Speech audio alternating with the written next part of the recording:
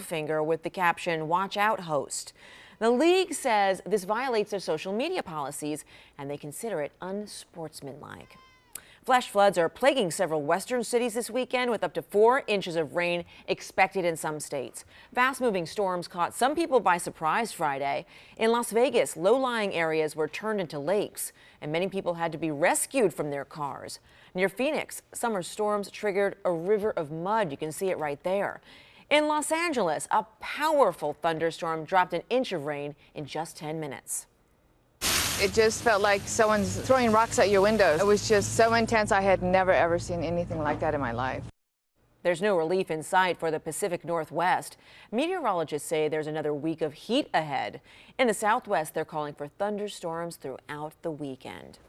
Overseas, flash floods and wildfires are causing big problems in northern Italy. One woman died after her car was swept away by a flash flood in the mountains. Meantime, wildfires were reported just outside of Rome Friday. Large parts of that country experiencing sweltering temperatures above 100 degrees. Italians have nicknamed that heat wave Lucifer because it's triggered forest fires and severe weather, as well as damaging crops. Always watching, always tracking. WUSA 9's First Alert Weather, DC's most accurate. And none of those problems here. We had a picture-perfect day. Yes, we did. And you know, we're going to have another very nice day tomorrow. I love it. And I urge you to soak it in because by Monday, we're talking shower storms, maybe some severe weather around here. Okay. But, you know, the one saving grace to all of this is that I don't have any 90s. Okay. I have very few mid-80s actually on the 7-day forecast. That's interesting. And this is August. This is this could be the dog days, you know, the 100-degree stuff. But no, we're not going to see that. But we will have a threat for severe weather Monday. How'd you do with the 3-degree today? You I'm know, a little curious today was about such that. a nice day on so many fronts, Deborah, including the 3-degree guarantee. Had a forecast high temperature of 83. We didn't make 83. We made 81. You won. It was beautiful. You're doing okay. Yeah, 2 degrees. I'm going to 84 tomorrow for my 3-degree guarantee temperature. And feeling pretty good about that. In fact, we're going to have a great start. Sunshine for the first half of the day, gorgeous.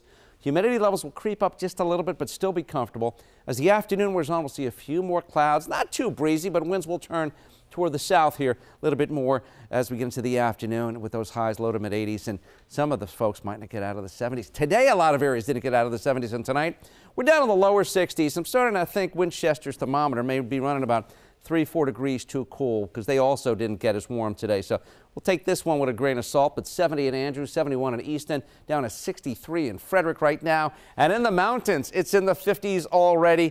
Going to be a good night for many to open the windows and take advantage of the free air conditioning. 73 currently at National with clear skies, light southwesterly winds, and the dew point's in the 50s right now.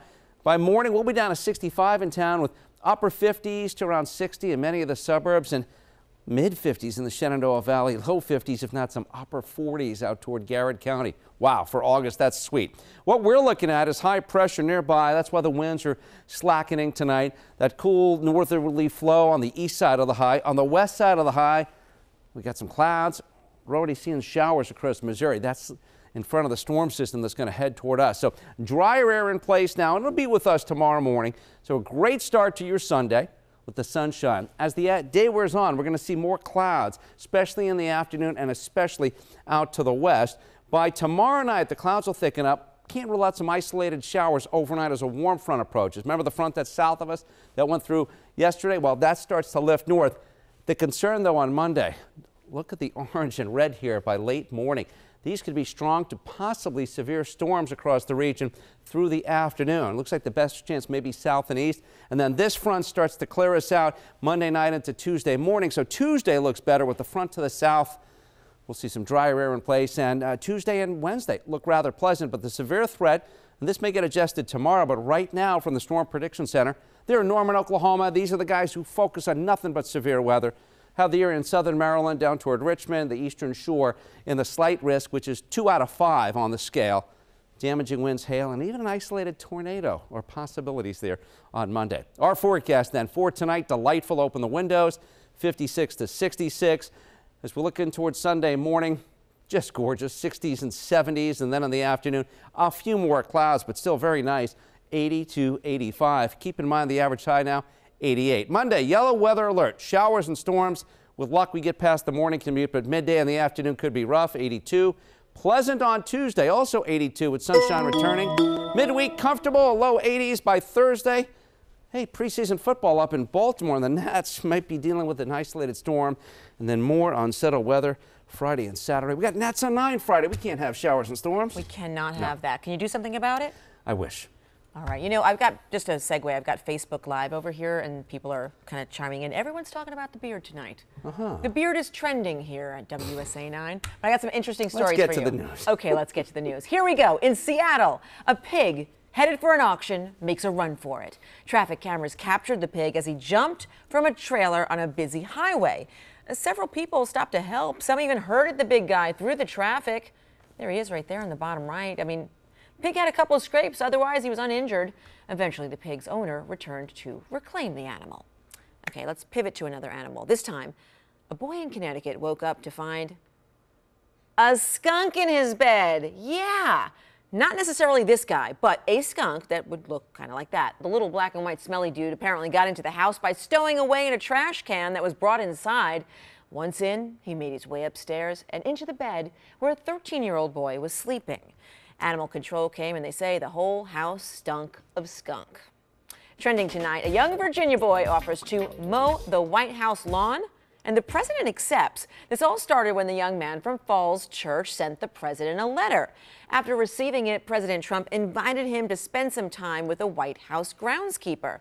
Little boy's name is Frank, and his dad says Frank has always enjoyed the office of the president. Some of our friends chiming in tonight on social media about the young lawnmower. Robin says, that's so cute. Melanie says, a kid with ambition, great to see. And Brittany says, I hope the kid charged for his services. Yeah, and we always want to hear from you, so send us your comments. They may end up on the air. Okay, so did you ever think about buying an island? I know one for you. It's in the middle of the Chesapeake Bay, north of Smith Island, if you know where that is. It's 55 acres, the whole thing waterfront property, and it cost $1.5 million. Oh, one thing, it comes with about 30 goats. They're thrown in for free. That's a bargain.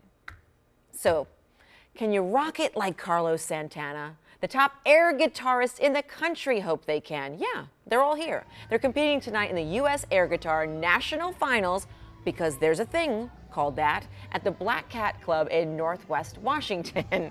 The competition is considered the Super Bowl of air guitar. It draws top air guitarists from around the country to compete for the title of 2017 U.S. Air Guitar National Champion. The winner heads to Finland to compete for the world title. Can't make this stuff up, guys. Now, Frank Hanrahan has spent the day with the Redskins and some excited fans. Set, go. Oh, that's better. That's good. Sign me up. Just kidding. Can't take the contact. Never liked it. Always shied away. All right, straight ahead. Got the latest from Redskins training camp down here in Richmond. Next in sports.